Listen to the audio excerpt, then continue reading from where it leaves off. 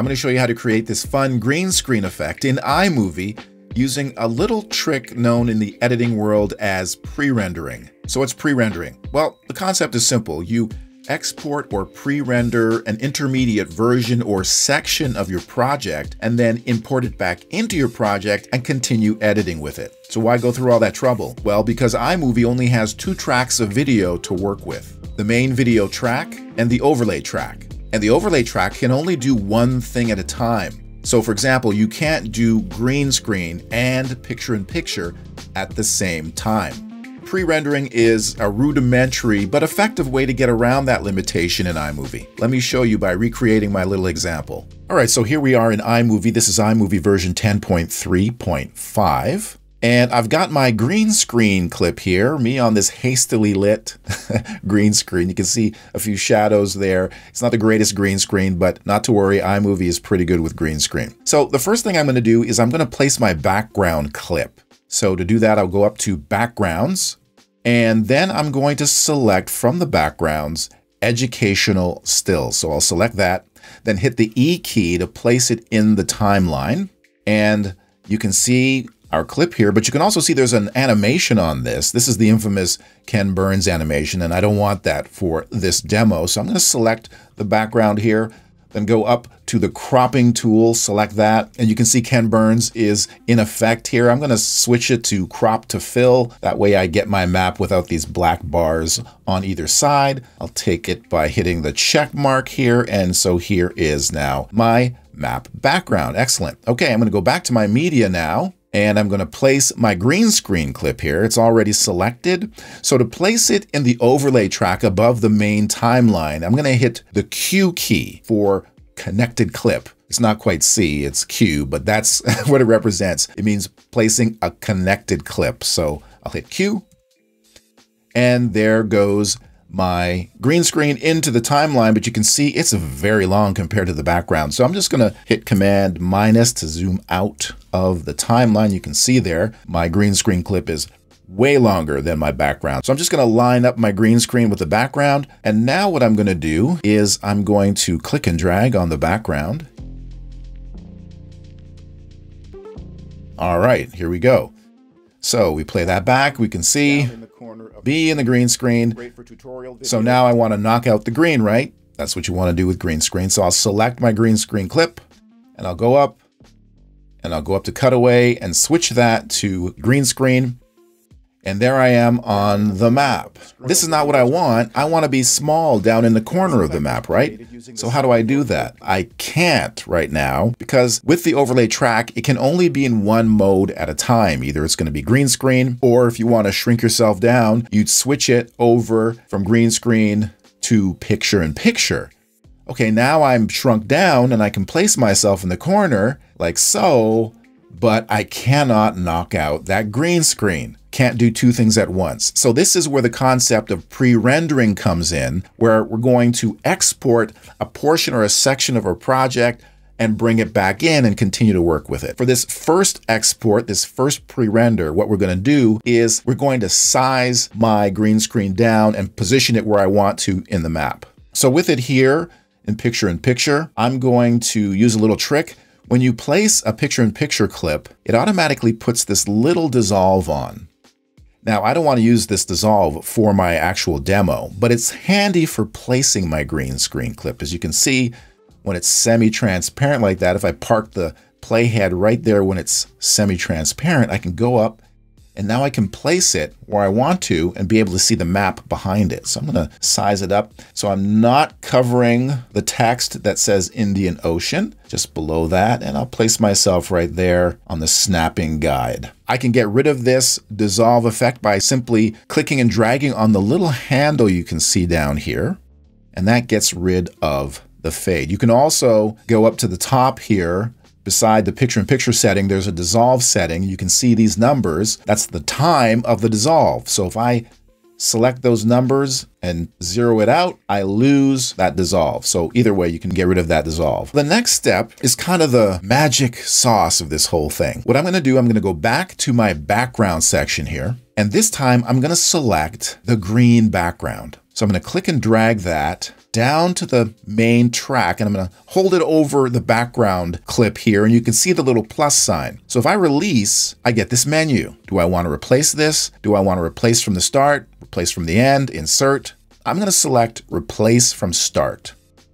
And there, my map background has been replaced with this green background. Why did I do that? You'll see in a moment. So now what we have is me and my green screen clip shrunk down and positioned where I want. And then I have this green background. Okay, so for the next step, before we render or pre-render or export this out and bring it back in, I want to animate myself on. So to do that, I'm going to select my picture-in-picture clip. And you can see in the preview window here, up here, this little weird little interface with a bunch of symbols with no text, so you don't know what's going on. Of course, if you hover over, it'll show you add a new keyframe at the playhead. So this is the keyframing system in iMovie. So if I play this, now so I want to be on just before I start talking. So I'm going to bring myself back using the arrow keys here and there, just around there. So now with that position set, I'm going to place my playhead there. And then I'm going to go up and I'm going to hit the little plus to set a keyframe there. And that'll lock in my position right here. So now what I'm going to do is I'm going to take the playhead and I'm going to drag it to the beginning of this clip. And I'm going to go over and now I'm going to click and drag onto my picture-in-picture while holding the shift key to constrain the drag horizontally. I'm going to drag myself off screen. Let's see how this worked. Now here's a popular, and there I am, animating on. I'll do the same thing at the end of this clip to animate myself off screen real quick.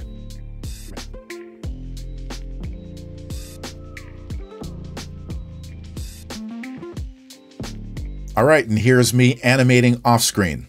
All made possible using pre-rendering. All right, so now that that's done, I'm going to export this timeline by going up to the little export icon here. I'm going to select export file. Now here's what's key when you're pre-rendering. When we're exporting our pre-renders, we want to export them in the highest quality possible. During the editing process, we want to maintain the quality of our media as much as possible. We don't want to be doing any unnecessary compression during the editing process. We want to save that for when we're exporting for the final upload to whatever platform that we're sending our video. So right now it's 1080p resolution, which is correct. But for quality, it's set to high. From this menu, I'm going to select Best ProRes. And then compress, I'm going to select better quality. And I'll hit next. And then I'll find a place to save it to. And I'll name this demo first pass so I know what it is and I can keep track. So I will go and hit that and export. Back out to my media section here. And I'm going to create a new project. So I'll go up to projects and here create new movie. And I'm going to name this right away. So I'll go back and hit projects. It brings up the naming dialog. And I'll name this green screen pip for picture-in-picture final. Okay. And then I'll go back in here. You can see I already have one called final down here. I was working on it before. So iMovie automatically named this final 1. So you don't have duplicates. So I'll select that. All right, now I'm going to bring in the pre-render that I exported into this new project by simply clicking and dragging it from the Finder into the media browser, and there it is. Let's see from the beginning here. Now there's my animation. A talking head on a transparent background. Looks good. I'll scroll to the end just to see the exit. Great. So now what I'm going to do is I'm going to place that map background back into the timeline by simply going back up to backgrounds and over here to educational still. I'll select it, hit the E key to place it in the main timeline. Of course, that Ken Burns effect is going to be on it again. So I'll select, go up to the cropping tool, switch to crop to fill, take it with the check mark. And there we have the background. I'll go back to my media and I'm going to place my playhead to the beginning of the timeline. I'll select my green screen animated clip. I'm going to hit the Q key again to place the connected clip, Command minus to zoom out of the timeline there, and I'm going to click and drag on my map to bring it out. Now we have the green screen. Popular effect, a talking head on a transparent background. Down. Can't see the background map yet, and that's what this step is going to be. So I'll select my overlay clip. I'll go up and switch it from cutaway to green screen, blue screen. Now you can see it's not totally transparent. You can see the shaded area. That's because my green screen and the green background are slightly different. Not a problem. I'm going to go up to the green screen cleanup tools here in iMovie. I'll select this little eraser, and then I'm going to just click and drag across my green screen shot until I get rid of that shading. There we are. Okay, let's have a look at this now.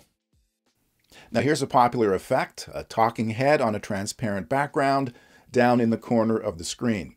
Great for tutorial videos or any kind of learning videos. Now this effect was created using the second or overlay track in iMovie in green screen mode and picture-in-picture mode, all made possible using pre-rendering.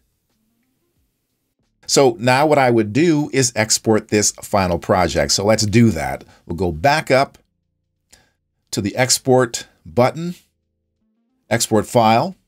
But this time I'm going to export in the normal settings I would use, say, if I was uploading this to YouTube or some other online video platform. So I'm going to switch quality back to high, which will give me an H.264 or MP4 file that YouTube likes. And I will switch compress to better quality, and then I'll hit next. I'll select a name and a location. Call this final export. Hit save. Here's a look at the final export. Now here's a popular effect, a talking head on a transparent background down in the corner of the screen. So that's one way you can use pre-rendering to get around iMovie's limitations to create some fun and interesting effects, like that green screen effect. You can also use pre-rendering to create what are called multi-track animated effects, like this one. Have a look at this video on my channel to find out how.